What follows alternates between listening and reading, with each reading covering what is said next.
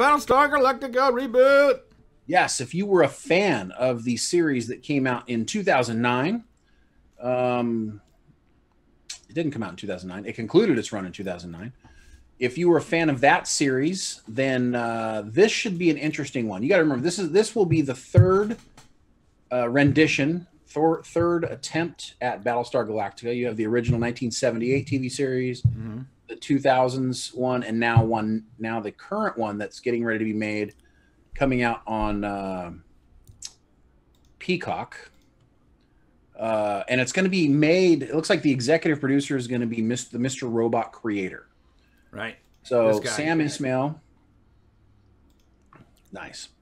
And so basically what's happening is, okay, so the big concern, I guess, from Sam making this is he doesn't want to step on Ronald Moore's vision or version from the early 2000s. So he's been working like in concert with him to make sure that his vision isn't messing up his vision. But Sam's vision is totally different than that last vision.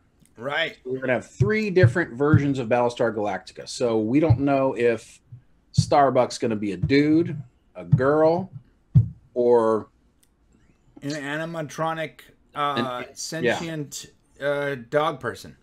Yes, from Five Nights at Freddy's. Right. Yeah. that'd be some next level weird.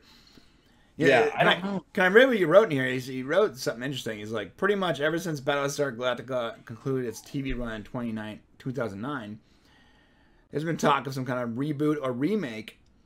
Of course, the sci-fi series itself was a reimagining of the 1978 TV series of the same name, but Roger D. Moore's new spin-off on the sci-fi story succeeded in serving as an allegory for post-9/11 America.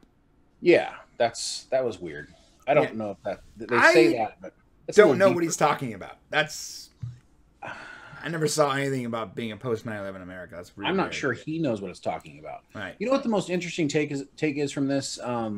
So Sam is basically, he won't tell anybody anything about what's coming out. They are trying to start filming this year, but what they're going to do is when they release this, they're going to try to do something different. This is what he's talking about. It's actually a very interesting plan. So instead of releasing it every week or all at once, like they do with certain series, like, you know, The Expanse is every week, is all at once. The Orville has been weekly, will probably be weekly. These guys want to do something different. They want to do, like, let's say there's a battle scene that goes across 3 episodes.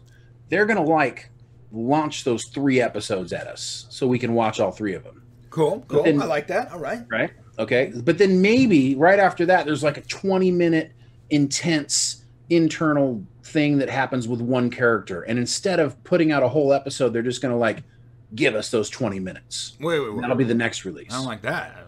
What? Yeah. And then maybe the next one will be just 1 episode, and maybe 1 episode that'll be, instead of 45 minutes, maybe it'll be an hour and a half. Oh. So that's like this whole idea of putting it out so that way, you know, they're not conforming. You had to know this was coming, because nobody has to conform now to standard network procedures. 48 minutes, commercials inserted. Doesn't have to be that way anymore. So streaming services can do anything they want. You had to know something like this was going to happen. Yeah, but they shouldn't do that. Well, explain why. Well, because it's dumb. Because for 70 years, we have been trained to enjoy media, TV movies, in a certain format, a certain time format. Now it's evolved.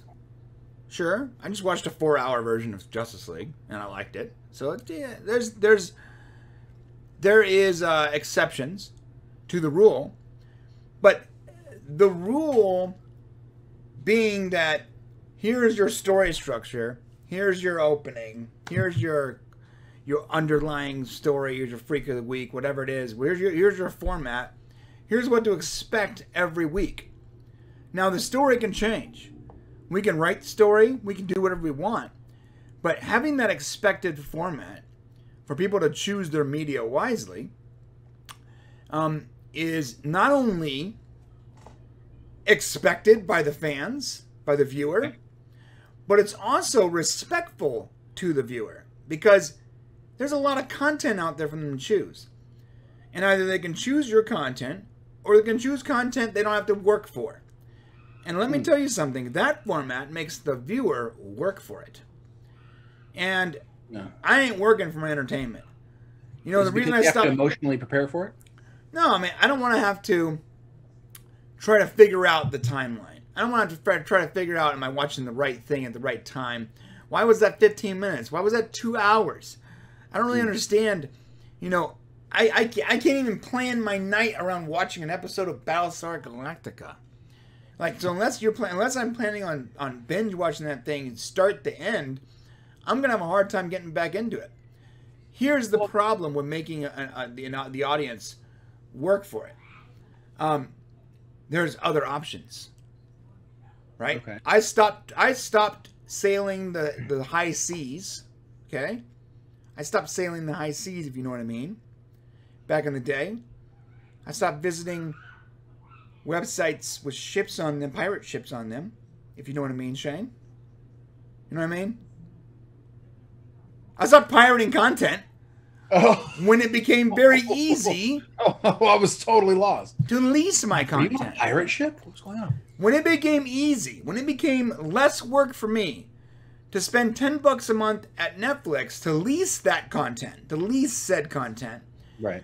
Then it became. It was never about the money with the high seas. It was in the sense that I had two options back then. Either you pirate it, or you go spend $97 on a box set to watch a single episode, right?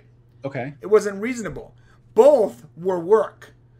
But at the time, pirating it was actually a little less work than trying to find the box set and have it shipped to me or whatever. It was less work at home to just get that episode I wanted. Now, when they made it less work to go to Netflix and click a link, when it was that much less work, then the $10 was worth it for me not to have to work for my content. It's true.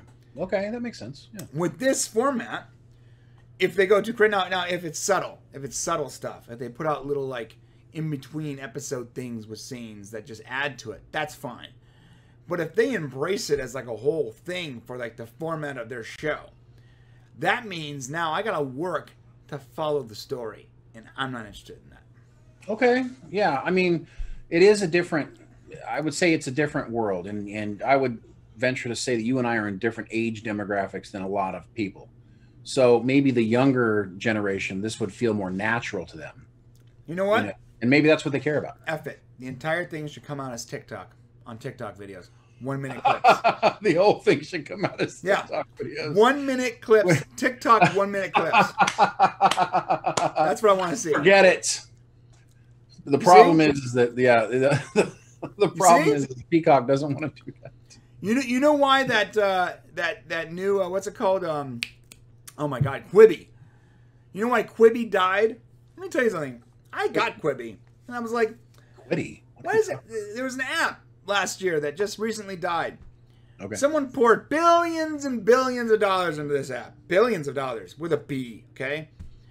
And what they did was they were making exclusive content. They had the revival of Reno 911 on Quibi. And it was on your phone. And it was really cool because Quibi had this thing where you can watch it vertically or you can watch it horizontal. And when you change your orientation, the show's editing and orientation changed. Because what they did was they filmed this thing in round.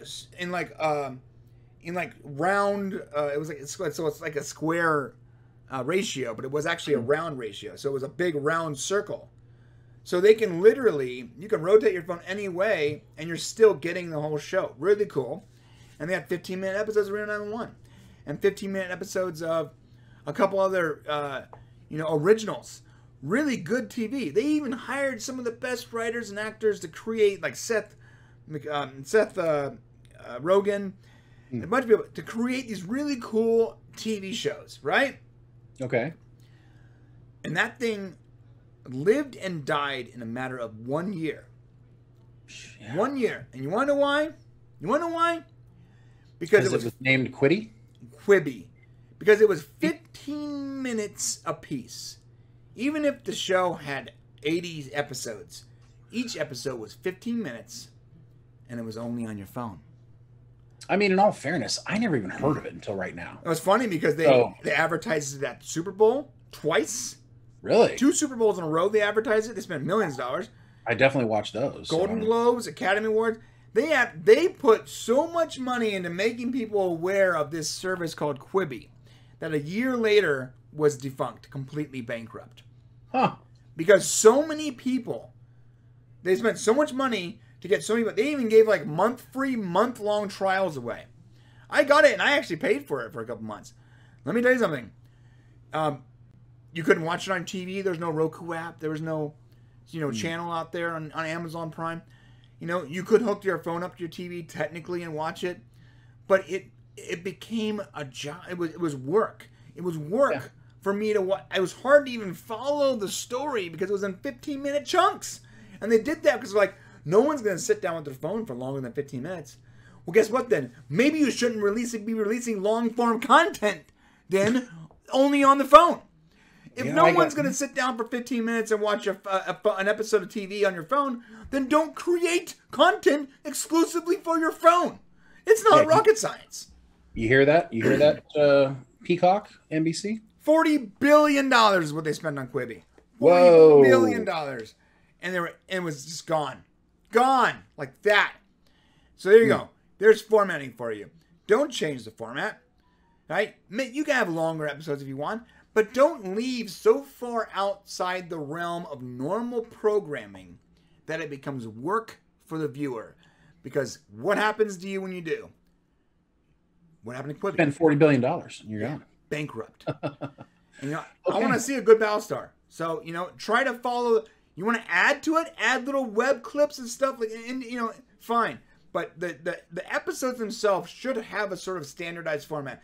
We're YouTubers. Nobody's online, right? We are nobody YouTubers. And yet even our videos on YouTube, on our Prime channel, have a format. It starts in a certain way. It has a little intro here. And it has this little clip. And we talk about this. And we tease this. And they follow a certain time frame between this much time and this much time. And you know what you're going to get. When you click on our channel, you know what you're getting. And we're just a couple of guys in a couple of extra spare bedrooms making videos. That's very true. Well, okay. Well, you've heard it here. Peacock, don't do it, man. Don't do it. Because Brian will make it known to everyone else. And you will have to suffer. I will lose my mind with my 1,000 followers. I will lose my mind. Anyway, so that's it. So get ready to hear more from Battlestar Galactica. Hopefully they start filming this year, but who knows when the COVID stuff will completely go away. You think there'll be COVID stuff inside the show?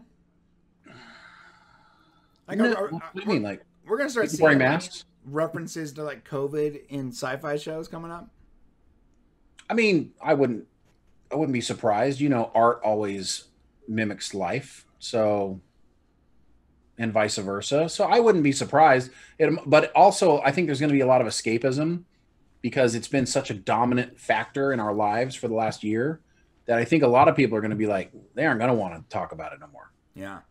I think they're going to be like, let's do some fantasizing. Let's get away from reality for a bit. That's been the big problem the last year is we haven't been able to escape from reality. Thanks for watching. To see the full conversation, become a member of the Popcast family. Use the link in the description below or go to our channel and click the join button. Select your tier and we'll see you at the next show.